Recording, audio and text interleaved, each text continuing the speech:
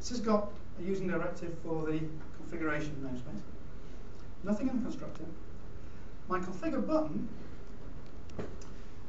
is just going to use inline XML. And I'm not suggesting you do this in a production app, obviously, but it's useful for this type of thing. So I'm declaring an instance of XML document, which is part of the framework, called configuration, initializing it to a new XML document. Then I'm just using the load XML method to load inline XML. Now you can probably guess what this is doing. It's basically got a WAP provisioning doc element that says this is a provisioning script. Characteristic with a type of browser favorite is going to go away and create me a browser shortcut on the favorites list. Within browser favorite, I can specify a subcharacteristic, which is actually the name to give the shortcut. So I'm going to create a shortcut to Microsoft Home, and then I specify the parameters, name, URL that specifies that this is the URL to use, the value, and I've just got the standard Microsoft homepage in ///. So that gives me an instance of the XML document type with my XML loaded. I can then just call configuration manager. So you'll notice this is a static method. I don't need to instantiate configuration manager. Configuration manager, process configuration, passing in my configuration document, and true requests that it returns metadata about the results of applying this provisioning script. So I catch the return XML results and assign them to an XML document result, which you would normally then go away and process however you felt fit.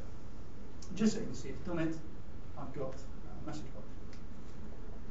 So let's deploy this final demo program. So we'll accept that. Now again, just so you can see that nothing is fiddled, I'm going to go into Internet Explorer, onto my favorites. Come on. And as you can see, all I've got in my favorites list are the inbuilt orange favorites and one for Windows Mobile. So I'll just close that, hit my configure button, I'll just go and process that configuration script. Configuration complete. I go back to IE, and into my favorites list, there is my Microsoft Home.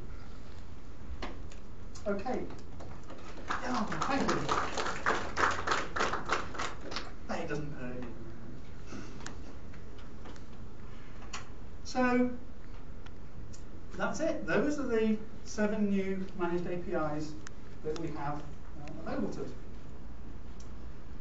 So as you've seen, that's all wrapped up in the new Microsoft.Windows Mobile class library.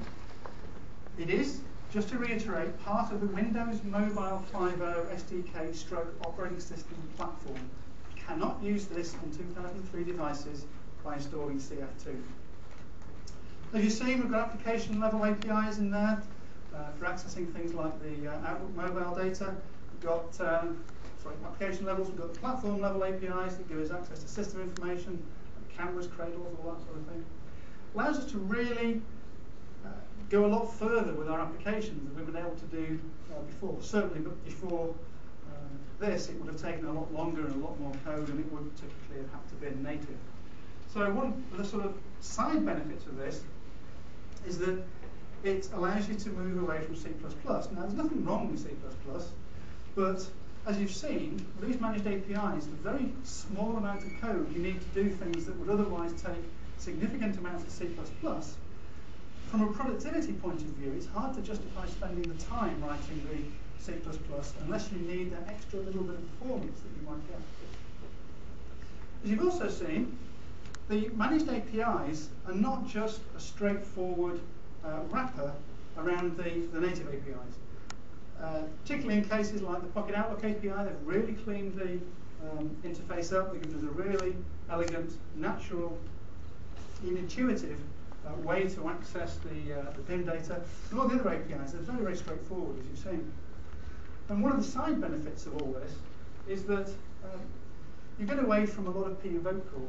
Because even if you wanted to call some of these native APIs previously without writing C++, it typically fill your code up with a whole bunch of platform invoke declarations. So all in all, for me, this is one of the biggest wins for developers in Windows Mobile 5. Access to all this rich functionality very simply and very easily. I've mentioned this earlier on today.